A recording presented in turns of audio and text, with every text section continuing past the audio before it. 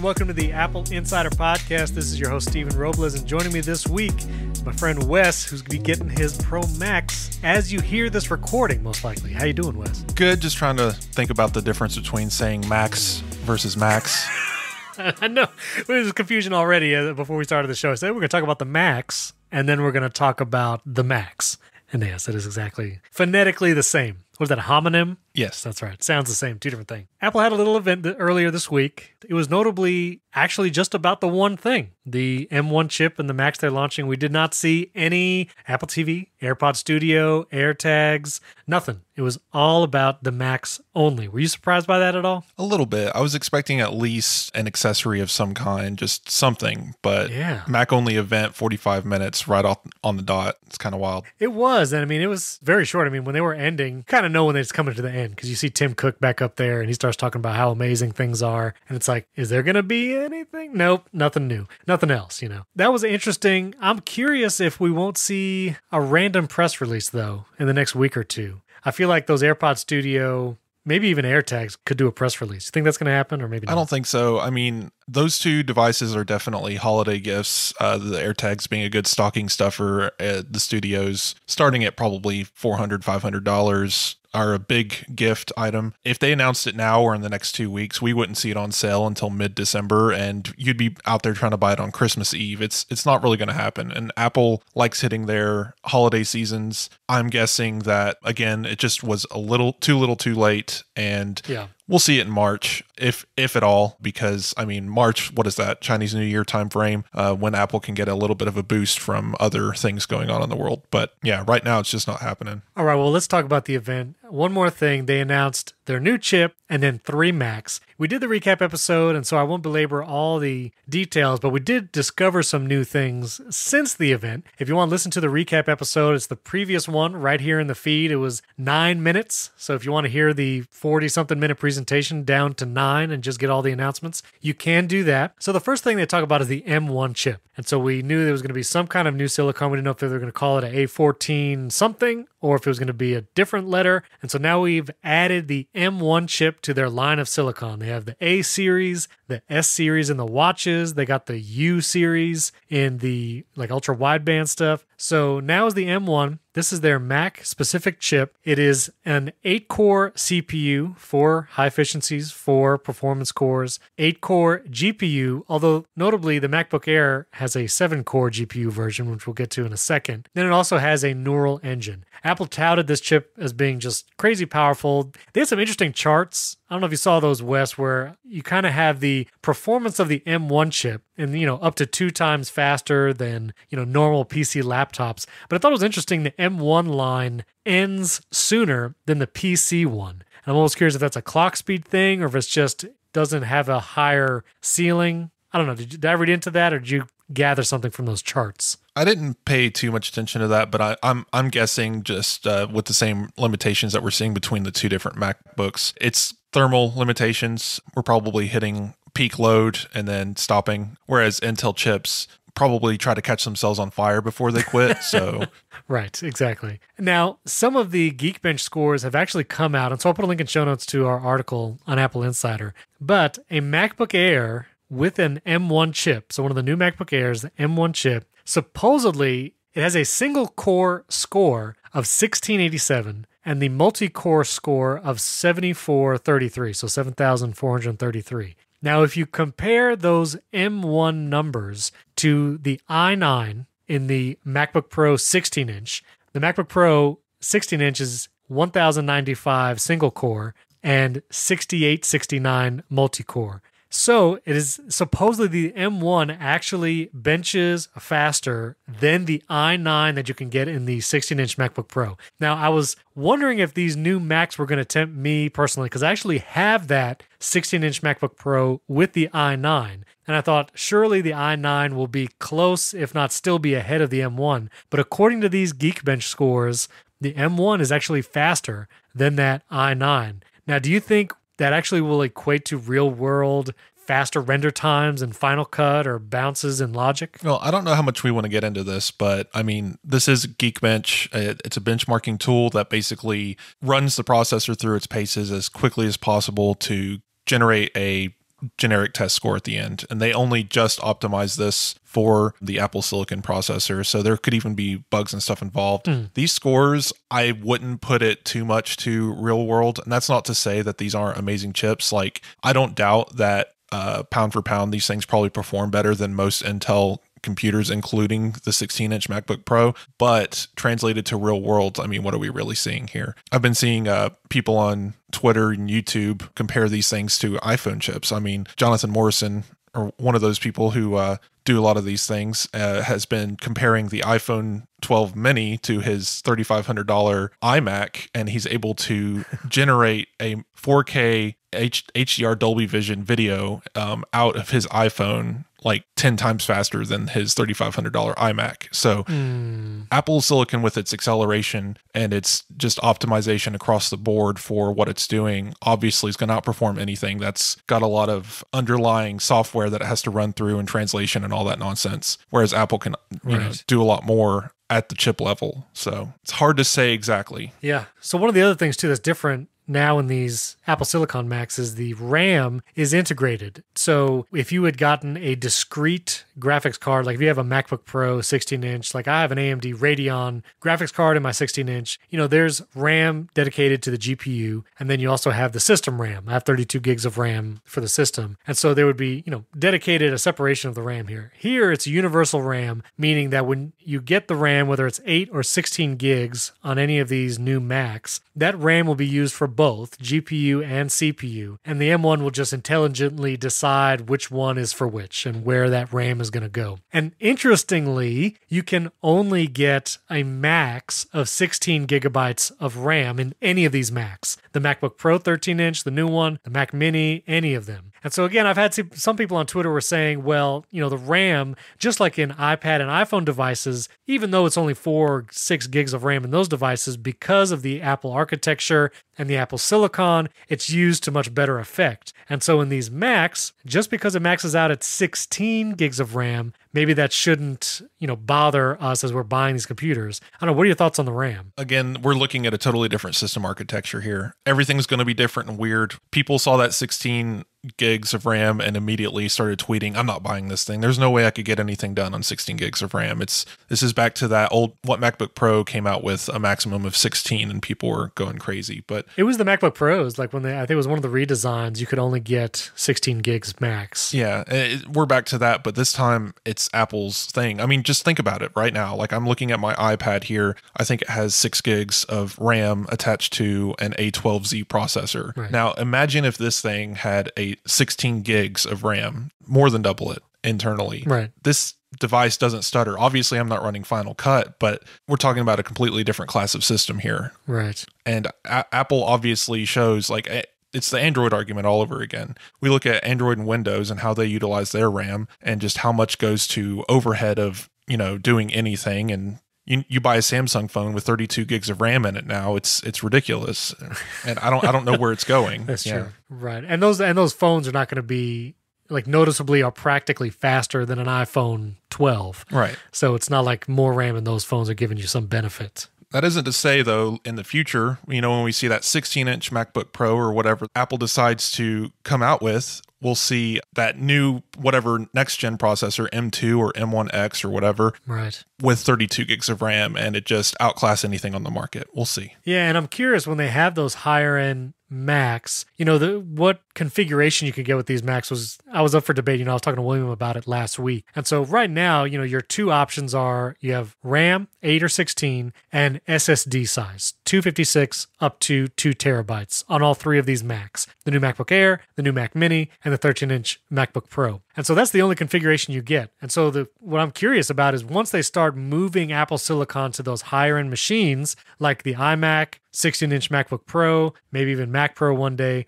I'd be curious if there will actually be a choice of processor like you do now. You can get an Intel i5, i7, or even i9, or if there will be like a M1, M1X, M1Z kind of chip choice. which doesn't seem to jive with how Apple might work it, but I don't know. What are your thoughts on that? Something one of our writers, editors, I think, Mikey Campbell, he works our night shift. He commented, Intel has always been about megahertz performance clocks and gigahertz performance clocks and whatnot. So feeds and speeds. Yeah. So when you're looking at buying a Mac, you will pay attention to the RAM and stuff. But when you're looking at those Intel processors, you're looking at clock speed. How fast can it go when it's operating normally? What's its overclock speed? What can it reach? And I don't think Apple wants to talk about any of that at all. I mean, we can clock these chips and see how fast they go. I didn't see the gigahertz benchmark on this one. It was supposedly 3.2. Yeah, 3.2. 3.2 gigahertz on the M1, which, that's the first Apple Silicon chip to ever go above 3 gigahertz. That's impressive. But at the same time, does it really translate to what we're doing on these computers? Right. As apps get optimized for Apple Silicon, I think we're going to see more emphasis on stuff like the neural processor and how many processes per second that can handle, because that thing, I think, is behind a lot of this accelerated workflow kind of stuff. Yeah. So surely this chip is going to be super powerful. But let's talk about some of the limitations there seems to be on some of these new Macs. And so first off, it was the MacBook Air. Really here we have no fan. That's kind of the biggest hardware difference between previous MacBook Air, obviously the Apple Silicon. But with this new MacBook Air, it's a fanless version, which is pretty attractive. I think that is, very cool. We still have the 720p FaceTime camera. No Face ID was introduced, nothing like that. But the ports are also a little confusing on all these devices. And so Apple was saying that they are Thunderbolt USB 4 ports, but that does not mean that they are Thunderbolt 4. Like these are Thunderbolt 3 USB 4 ports on all these new Macs. Does that sound right? Yeah, it's a weird spec because USB 4 is new. I don't think you can even buy a peripheral that runs USB 4 yet, but it's basically a container that includes the speeds of Thunderbolt without actually using Thunderbolt. It's just a future-proofed port for that spec. Right. But Thunderbolt 3, it runs exactly the same as any other port on any other existing Mac today. Right. Talking displays and these new Macs, from what I have seen, these Thunderbolt 3 ports can power like one display. So on the MacBook Air and the MacBook Pro, the new 13-inch models with the M1 chip, you can plug in one display. The Mac Mini with the M1, you can plug in a display in one of those Thunderbolt ports, and you can get a second display with the HDMI port. So you can get a maximum of 2 displays, but it's a little wild that you can only get one display on that Air and the new MacBook Pro. But also, those two computers only have 2 ports. You can't get a 13-inch MacBook Pro with 4 ports with the M1 chip. Right. It's definitely a weird limitation. I'm not sure where it lies. It could be in the M1 chip itself. It could be in how Apple's handling the controllers for the Thunderbolt ports, where they have to license this stuff. There could be some sort of fees involved. The best guess is Apple's has to limit it for the M1 chip. I mean, right. You can still connect a Thunderbolt display. You can connect one of those ultrafines and still use that as a dock/display and have everything run through the single port, which is fine. But what you can't do is daisy chain. You can't have like the previous MacBook Pro, I believe you could connect a 4K monitor via Thunderbolt and then connect that monitor to another one and then have 2 external monitors. So no matter how low you go in resolution, even if it's multiple 1080p displays, you can't do it for whatever reason. Yeah, so that's interesting. I know Andrew L. emailed me and a bunch of other people tweeted saying that was unfortunate. And in addition to the display limitation, they seem to have removed the possibility of using an external GPU like the Blackmagic eGPU or others with the Thunderbolt ports. So it seems like you cannot use an eGPU, which I guess architecture-wise makes a little bit of sense. But, I mean, that's unfortunate that you can't plug one of those into a MacBook Pro anymore. That has everything to do with Apple's discrete GPU they've built in. I don't think it's going to work with anybody. Right. And I don't think Apple's going to come out with their own external GPUs. They're just going to tell people you're fine with what you have built in. Buy the more expensive Mac in the future if you need it. Yeah, exactly. So those are just interesting caveats now that these new ports have. This episode is brought to you by ExpressVPN. Let me ask you something. If someone out there kept a log of every single thing you did every minute of the day, that would be pretty creepy, right? Well, what if I told you that's exactly what happens every time you go online? Whether it's your internet provider like AT&T, Comcast, or Spectrum, they're allowed to store logs of every website you've ever visited and can legally sell that data to anyone. That's why you get those weird ads for stuff that just come out of nowhere.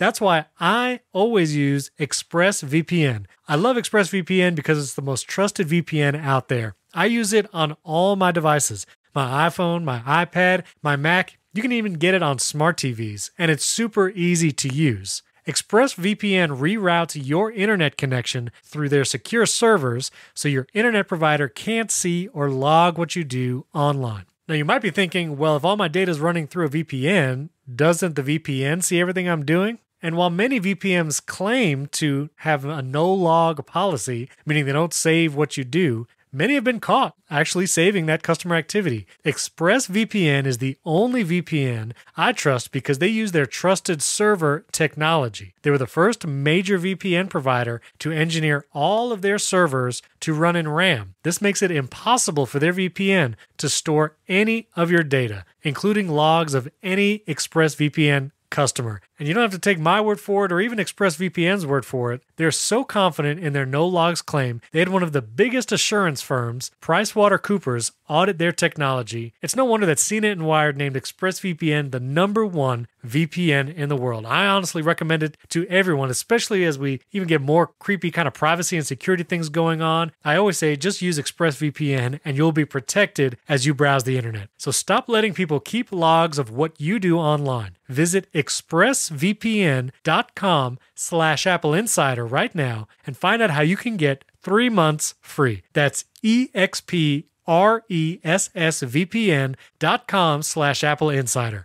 expressvpn.com/AppleInsider to learn more. Our thanks to ExpressVPN for sponsoring this episode. Let's talk about the Mac Mini just for a second. This is actually one of the more interesting ones to me. So you can get the new Mac Mini for $100 less than the previous model's Mac Mini. It's at $699. You can upgrade it up to 2 terabytes of SSD and the 16 gigs of RAM. And I don't know if you saw this GIF on Twitter. I think it was a Basic Apple Guy tweeted this, and I'll put a link in show notes to the GIF. But they actually show the insides of the new Mac Mini running the M1 chip and the old Mac Mini running Intel, and the innards are much less. Like there's just a lot less there because the logic board is so much smaller. I mean, it's just an iPhone connected to a battery at this point.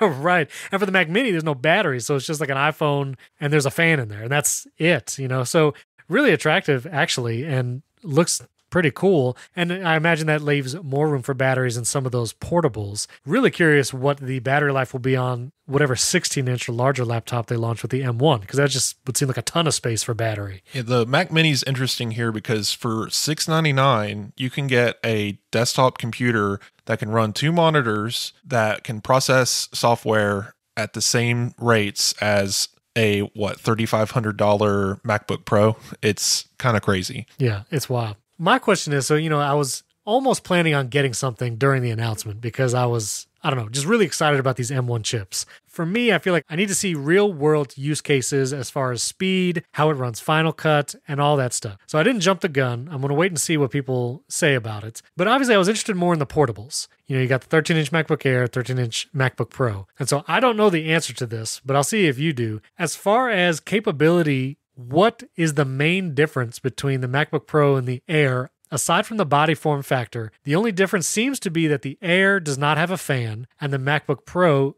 has some kind of cooling system. So I assume that means the MacBook Pro will be able to push the M1 a little more because it has a cooling system. And that seems like it because it's both 16 gigs max RAM, both 2 terabyte max SSD, both only have 2 ports, those Thunderbolt USB 4 ports. So am I wrong? Does that seem like the only difference? Plus a touch bar. Everyone always forgets the touch bar. Oh, the touch bar. I don't know if that's a feature or not. Right. I think they just left it on there because they're using the same case as the 13-inch. But right, I think if I remember this correctly, it's because it has that fan, it can run longer at peak speeds. Right. So you're going to get the same performance out of both in quick operations. But if you're chugging out a 2-hour video from Final Cut, you're probably going to see longer and faster performance out of that 13-inch MacBook Pro. So that's where the Pro name comes in. Anything that's going to be more intensive than regular editing or quick think projects, you're going to need that MacBook Pro for longer sustained actions. Now,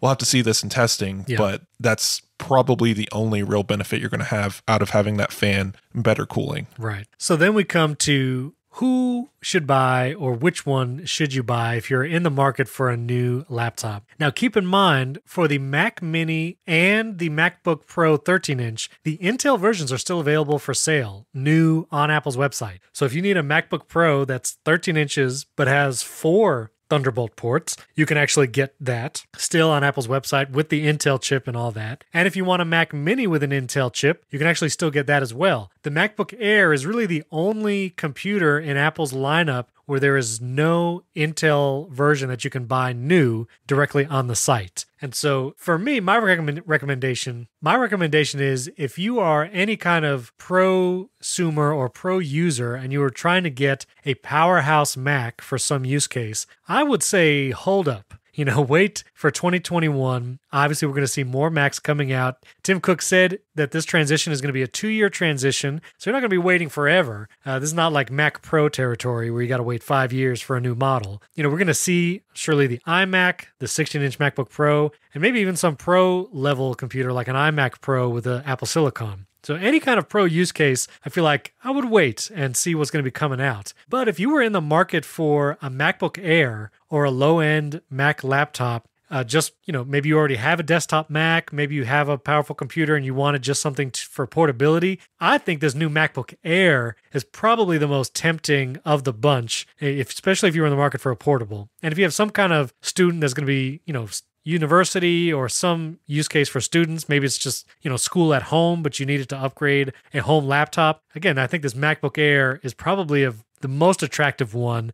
Get at least 512, if not a terabyte SSD, but I think it's a great option. What do you think, Wes? Well, yeah, if you've waited this long for Apple Silicon to be in the Mac, you've got a little bit longer to wait. I mean, if something's broken at home or if your kid's starting school next week, yeah, jump on that MacBook Air right now. Very few people, I think, would need to jump up to the Pro unless you just really like the Touch Bar. But that MacBook Air is the go-to device right now. Or the Mac Mini, of course, if you're sitting at a desk or, doing a lot of at-home work or at-home school work, that desktop's going to be really good and long-lasting for a while. But I think what's more interesting from this event is what's around the corner. I mean, come March and fall of next year, we're going to see new iPad Pros running A14 tiered chipsets. We're going to be seeing the iMac with a new redesign. That's pretty much guaranteed at this point. I mean, if they don't redesign that iMac with Apple Silicon, they're never going to redesign it. So, because it's been 2007 since the last time we saw an actual change to the iMac design. Right. Yeah, it's been a while. So the iMac Pro is super long in the tooth too. Yeah, the iMac Pro,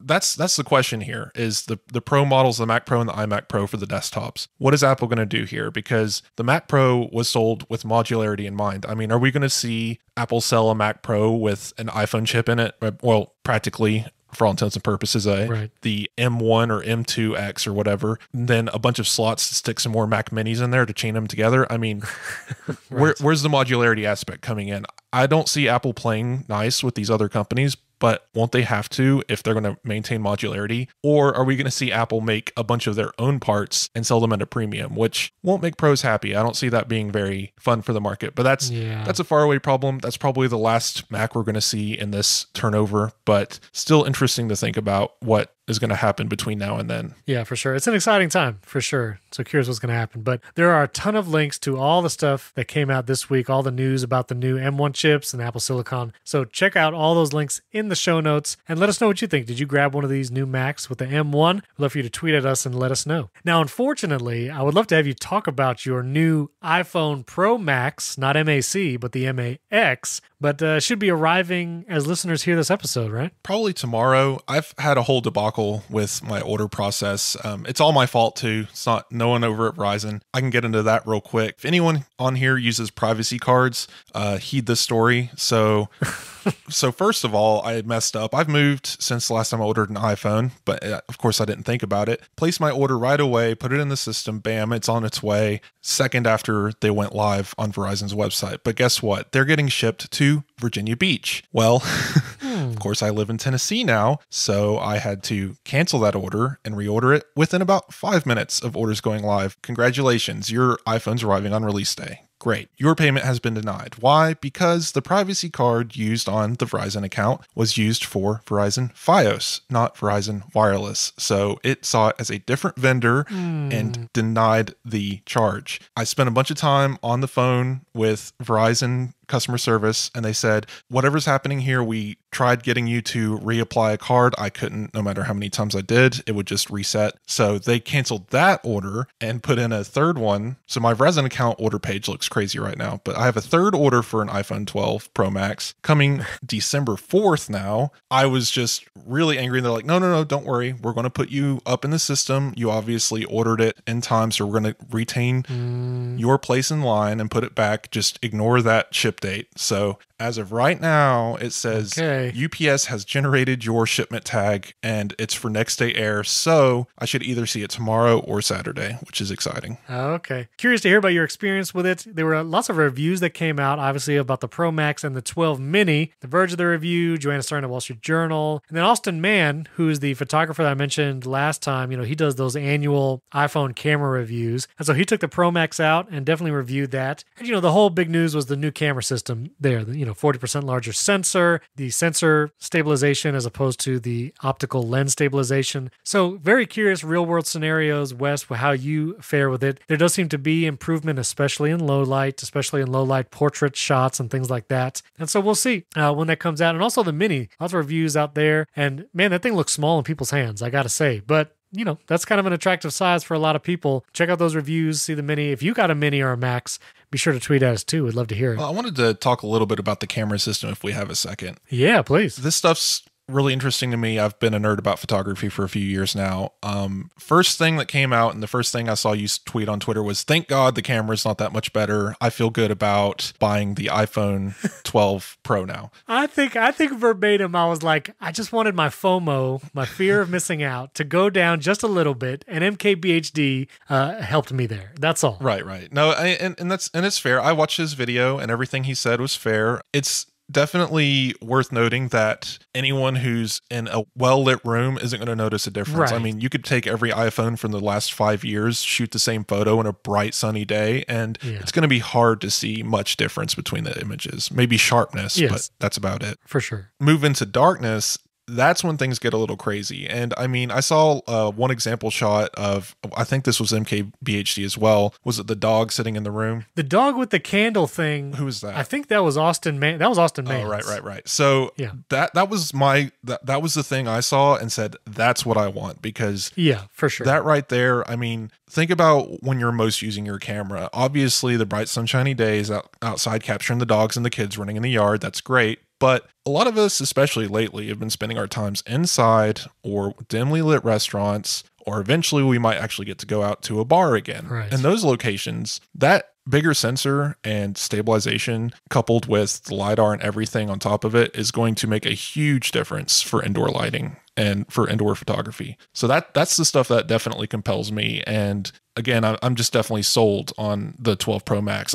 I would be very disappointed in myself if I got the regular size Pro. For sure. And like, I mean, there's still a part of me that was like, maybe I should have just gone with it. I just remember the last time I had a Plus phone, I had the 7 Plus right before the 10 came out. And I loved the Plus. I was all about the larger sizes. And then once the 10 came out, I did the 10S. I tried the 10S Max for a week, and just something about that size. And again, this is just everybody's preference. It hurts me to know that I don't have all the features that are possible to have this year. And so it's not like I have zero FOMO. It's just lessened. But it is definitely clear that in low light, the Pro Max is going to do better. And the Verge's review, I'll put a link to it. Nilay Patel took it out. He was taking portrait shots of like a stuffed monkey or whatever. And that is when you can definitely see, if you zoom in on like the hair or fur and that kind of stuff, there's definitely a noticeable improvement on detail. And like it's not fuzzy. Like it's just not as fuzzy. And so for that low light stuff, for sure. And if you do any kind of, prosumer or just hobbyist camera type stuff, photography, absolutely. The Pro Max is better. Like it is not a question of is it better or not. It is definitely better, and especially in those low light deals. Now, you're going to have a regular 11 or 12 to compare it to once you get it? So all I have is my iPhone 11 Pro. My mom is very interested in the iPhone 12 mini, so that could be a thing we'll be getting at some point. but Okay. she's also blind as a bat, so I don't know if a smaller screen is going to be good for her. And because if you increase the font size, then you get like a word per scroll, if you get in those text messages. Yeah, her Facebook feed is going to be 3 words on the page and move down. One thing about the size I wanted to note is I did order, I think I mentioned last time, I ordered that Backbone 1 controller that snaps around your iPhone, like one of those Game Vice controllers, but much more updated. Yeah, this thing's cool, but I will note that their design took into account the curved edges of the iPhone 11. Oh. So the top side where the iPhone sticks out is completely flat, just sticks out up the top. But underneath where the iPhone sits towards where the joysticks are is a curved edge to meld into the side of the controller's design. And I am very concerned that my gigantic iPhone is going to hit that corner of that curved edge and not fit into this controller grip. It's going to be very, very close. Yeah. I might have to shave off some plastic. Yeah, right, exactly. Chip that away. Oh, that's interesting. This episode is brought to you by Clean My Mac X. Clean My Mac X is an all-in-one cleaning and optimizing software utility for your Mac. I love Clean My Mac X. I use it on my iMac and my MacBook Pro, and it does an incredible job of cleaning your Mac, keeping it decluttered, and helping it run super fast. Especially if you have an old Mac. Maybe you saw those new Apple Silicon Macs come out and you're kind of jealous that they're going to be super fast. Listen, you can speed up the Mac you have right now by using the tools in Clean My Mac X. This cleaning utility is simple, super user-friendly, and it works wonders on your Mac. It can speed up and breathe new life even into those old Macs you have lying around. Clean My Mac X also has powerful functionality and useful features. It knows the apps that are installed on your Mac and their permissions, so it can tell you which programs are accessing your camera and microphone. The app's most popular feature, they call it the Smart Scan, and this is a great feature for scanning your entire system, including the log files and user cache, and things that are no longer needed but are taking up space. Clean My Mac X will remove those safely. It'll also do a quick malware check and run optimization tasks to speed up your Mac, and it just takes a couple seconds. You can also use Clean My Mac X instead of the built-in activity monitor because it handles all those performance draining processes on your Mac and optimizes it even better than the built-in tools. Clean My Mac X gives you more control over your apps, your files, and you can find out what apps and programs you have on your Mac and uninstall the ones you don't need. One of my favorite features is that ability to delete an app off your Mac and know all those other files, like in the application support and the library. It will delete all the files associated with that app and not leave any left behind. So if you want to make sure your Mac is running as fast as possible, delete apps safely, scan for any kind of malware and unused files, Clean My Mac X is the way to do it. Learn more about Clean My Mac X, and you can actually download it for free at macpaw.com/podcast. That's macpaw.com/podcast. Our thanks to MacPaw for sponsoring this episode. I will say too, are you getting a case with yours? Nope. I'm going to be caseless for this phone. I got a couple of those wallets. I got one of the Apple wallets, and I got one of the knockoffs on Amazon because I was impatient and didn't want to wait till December for the Apple one. Right. So I'll be testing both of those out. I just wanted to see how the third-party ones would fit. Peter McKinnon talked about the Apple wallet. Apparently, he is a guy who kind of just like handcrafted his own wallets and sold them or whatever for a while, and went over the details of just like the design and stuff, and really, really liked it. But what I liked about the video was him talking about how he was able to use the wallet with the phone, how it magnetically stuck on well enough that it wasn't scary, because everyone who's talked about it so far seemed afraid that just by having the wallet on the phone, they were going to lose their wallet, that it was just going to randomly slide off the side and never to be seen again. And he shook the phone around, threw it in the air, and it was fine. It was snug on there. It obviously, if you push on it with your finger or something, it can slide off because you're going to lose that magnetic connection. But him showing like him pulling it in and out of his pocket with a little bit of training, he went on a little bit of crazy tangent of like, just use your finger and train yourself. It's like, I don't think you need to go to that extent, but I don't think it's as bad as people were making it out to be. So I'm very interested to try out one of these wallet things. Yeah, that's curious. I did order one, but I think mine's like set for December, so it'll be a little delayed. But yeah, I'm looking at his video now. It's pretty cool. So yeah, look at the link in show notes for Peter McKinnon's video. He does a lot of testing. He's doing some slow motion videos of him putting the wallet in his back pocket and staying on there. You know, actually, now that we talked about the wallet, I also will mention case-wise, the leather cases made by Apple that usually launch every year with the iPhone.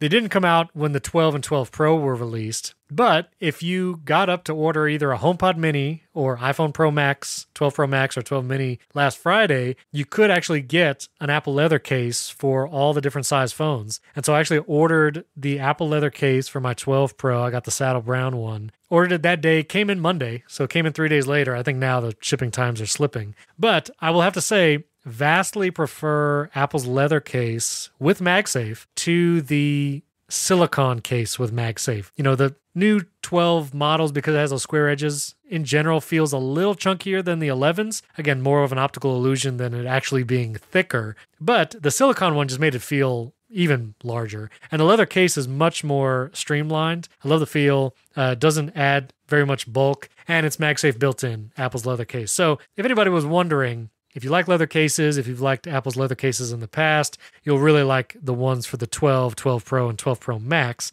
And what is interesting, though, Apple actually shows this little ring around the Apple logo in some of their gallery photos for the leather case, I guess implying that if you MagSafe charge it all the time, it's going to develop a ring on the leather. And so, for you, listener, so you can know before you do it, I am solely charging with MagSafe now with the leather case. And I'm going to see how long it takes to develop that ring and if it's pronounced or what happens to it. So I will post updates regularly on Twitter. I posted a picture of the white silver iPhone in the brown case that I have now. It looks pretty good. I like the look of it for sure. But I'll let you know how that MagSafe ring patinas on the new leather case. If I had to get a case for my phone at all, it would be leather. And I really like how leather wears down over time, kind of telling its own story. And having that MagSafe ring there doesn't bother me a bit. I remember people kind of worried about it when Apple first announced, like, I think there's like a disclaimer somewhere on the website, like the MagSafe connector will wear in or something. But I think that's interesting to me, especially that it's just a ring around the Apple logo. It kind of gives its own little look, and it's always going to be in the same spot. It's not like the ring's going to move around. So I think that's kind of cool. Yeah. Now let me tell you this. Give me your thoughts on this, because The Verge actually had a video famously, I think it was a couple of years ago. I'll put a link to show notes in this, but Dieter Bohn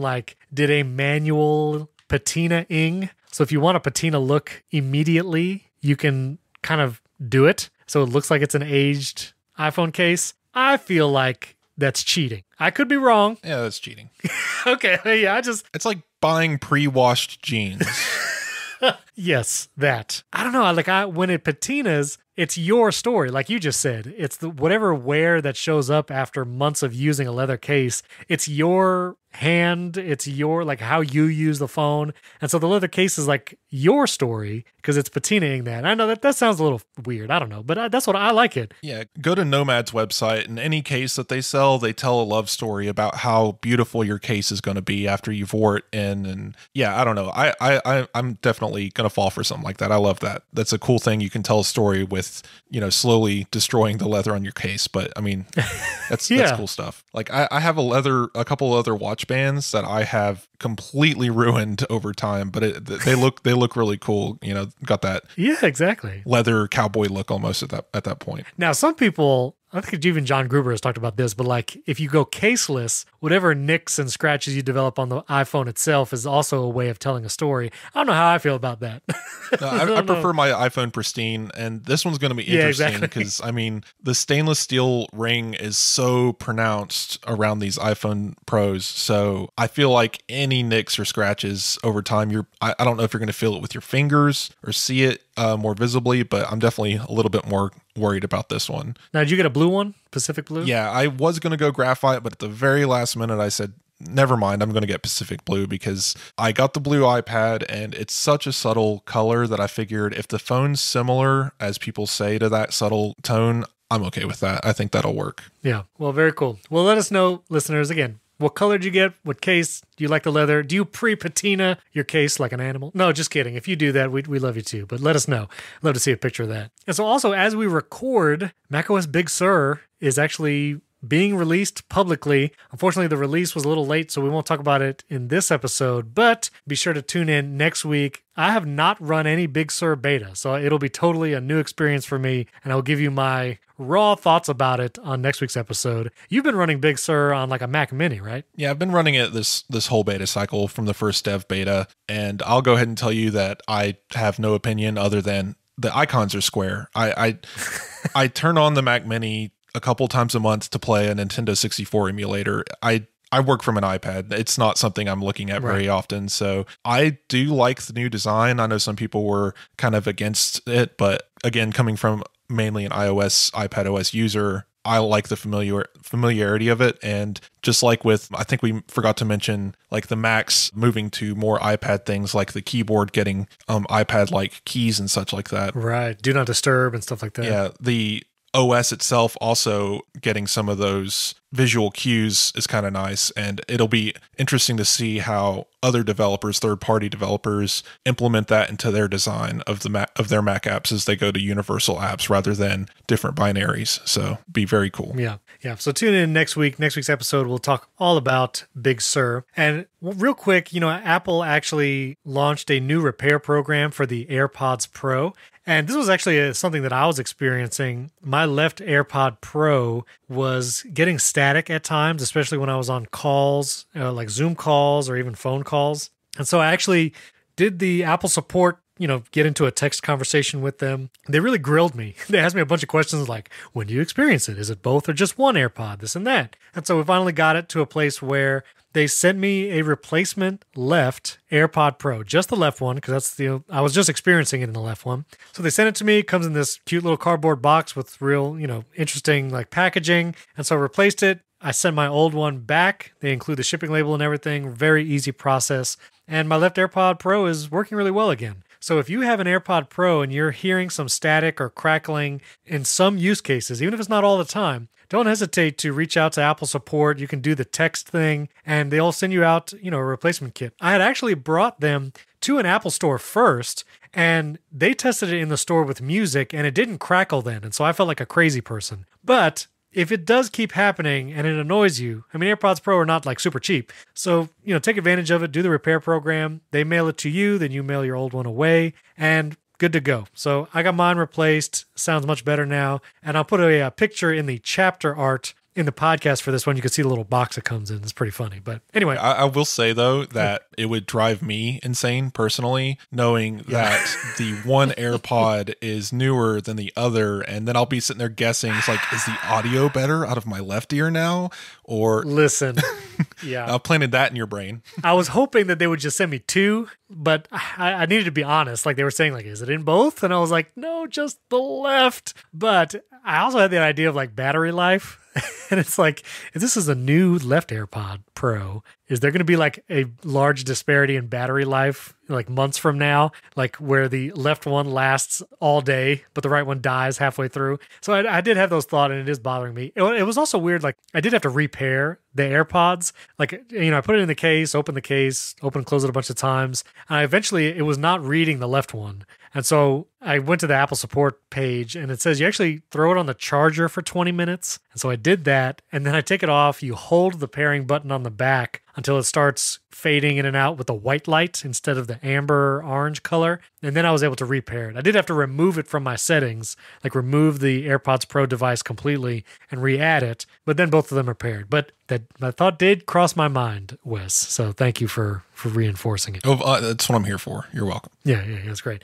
Well, since that was my tale of woe and recovery, let's round out the show telling our listeners your tale about trying to get a PS5. And what happened there, man? Well, I don't know what PlayStation's deal is this year. Xbox seems to be smooth sailing. I don't know. There might be horror stories from that end, but it seems like their pre-order time went perfectly. Everyone who wanted to pre-order one got in and out pretty quickly. And then release day on the 10th, I just see everyone, including Federico Viticci over in Italy, holding their new Xboxes. Everyone's just loving their new consoles. And I'm over here in PlayStation land just like the world's on fire. Nothing's working.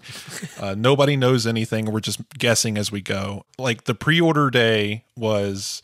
Sony said, okay, pre-orders are on this day at this hour through most of our retail partners. And then somehow, like a day before that, everyone opened pre-orders and all the bots went in and bought all the PlayStations before any human could even bother. So Sony's like, oh, sorry. Well, just keep checking with our retail partners. There'll be other pre-order periods between now and release date. And it's like, okay, cool. Well, our buddy Andrew O'Hara, he keeps sending me links like, go get it now. It's available on this website right now.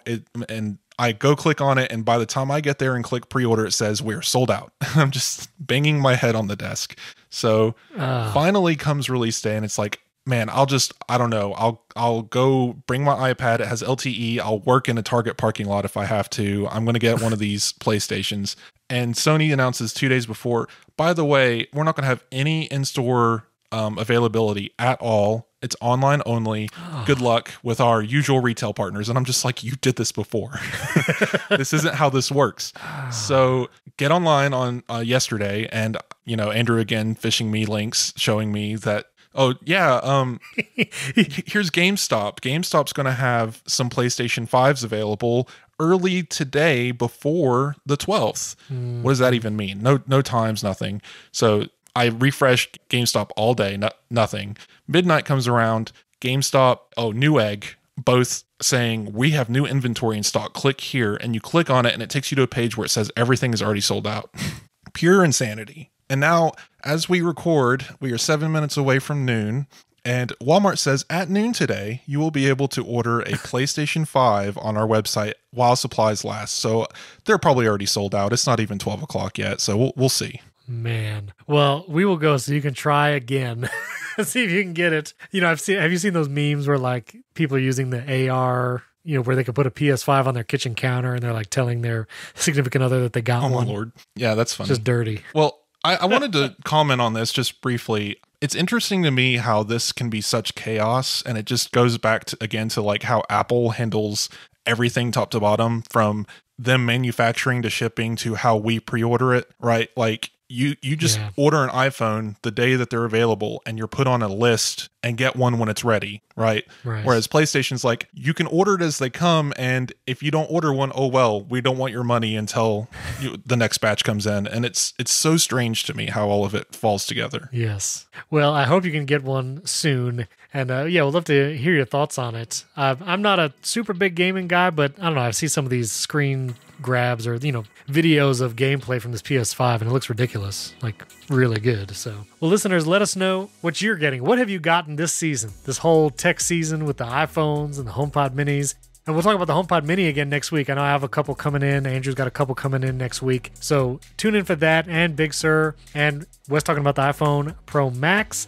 You can tweet at all of us. Our Twitter handles are in the show notes. We'd love to interact with you and hear from you there. If you haven't yet, we'd greatly appreciate a 5-star rating and review in Apple Podcasts. You can do that. And don't forget to check out HomeKit Insider. That show comes out every Monday. Andrew and I talk about all the HomeKit devices and news that are coming out, and we review products. It's a lot of fun. Lots of listener questions and engagement there. So we'd love to hear from you there. And thanks for tuning in. We'll catch you next time.